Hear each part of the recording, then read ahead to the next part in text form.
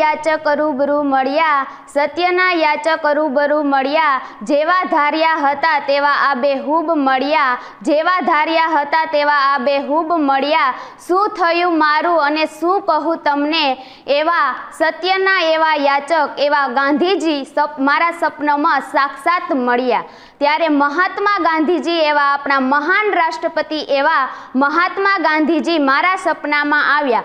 મારી પાસે આવી મારા માથા પર હાથ ફેરવી અને પૂછે છે કે બેટા તું મને ઓળખી ગઈ? ત્યારે હું જોઈ જ રહી અને બાપુ બોલ્યા અને મેં કહ્યું કે બાપુ હા હું તમને ઓળખી ગઈ. તમે એવા મહાન એવા રાષ્ટ્રપતિ એવા અમારા મહાત્મા ગાંધીજી બાપુ છે. ત્યારે બાપુ બોલ્યા અને હસ્યા અને હું પણ હસી અને મેં કહ્યું કે બાપુ તમને આ દુનિયામાં કોણ નથી ઓળખતું? ત્યારે બાપુ કહે છે કે બેટા સાચી જ વાત છે, હું તો દુનિયાના બધા લોકોના ખિસ્સામાં તો છું જ ને.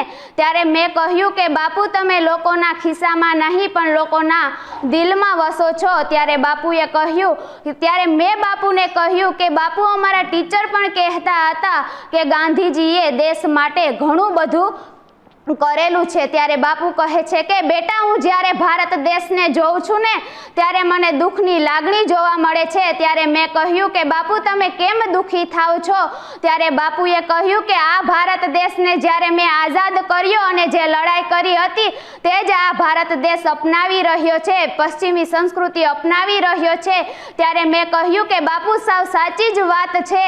આજે ભારત દેશમાં વિદેશી વસ્તુએ ઘર કરી લીધું છે. માતૃભાષાના શિક્ષણમાં પણ વિદેશી શિક્ષણે ઘર કરી લીધું છે. જ્યાં જોવો ત્યાં બેકારી, બેરોજગારી, ગરીબી અને ગંદકી જ જોવા મળે છે. પછી બાપુ તમે જ કહો કે આપણો ભારત દેશ ક્યાંથી આગળ આવે?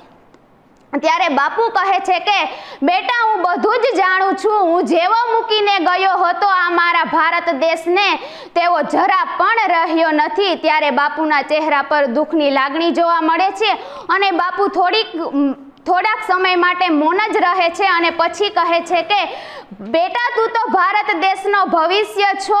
બેટા તું તો ભારત દેશનો ભવિષ્ય છો. તું ભારત દેશ માટે શું કરીશ? ત્યારે મેં કહ્યું કે બાપુ હું તમારી જેમ મહાન બનીશ. ત્યારે બાપુએ કહ્યું કે બેટા હું મહાન નથી, મને લોકોએ મહાન બનાવી દીધો છે.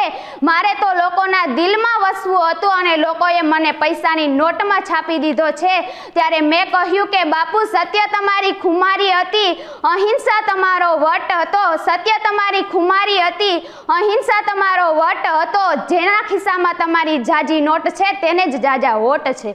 ત્યારે બાપુ કહે છે કે બેટા આજે પણ મને એટલી જ દુઃખ થાય છે અને એટલો જ દુઃખ અનુભવાય છે કે મારો ભારત દેશનું શું થશે?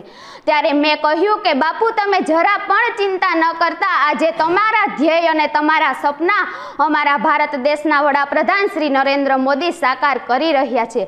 આજે સમગ્ર ભારત દેશમાં નરેન્દ્ર મોદી સ્વચ્છતા અભિયાન ચલાવી રહ્યા છે અને ભારત દેશમાં સ્વચ્છતા વિશે મહત્વ ચાલી રહ્યું છે. ત્યારે બાપુએ કહ્યું કે બેટા મને ગૌરવ થાય છે કે મારા ભારત દેશમાં હજી પણ આવા લોકો છે કે જેને મારા સપના સાકાર કર્યા છે અને દેશને આગળ ધપાવ્યો છે. અંતે હું તમને એટલું જ કહીશ કે દેશના નિર્માતા છો તમે ગાંધી, દેશના નિર્માતા છો તમે ગાંધી, સત્યના સોરે જ લાવ્યા તમે આઝાદી.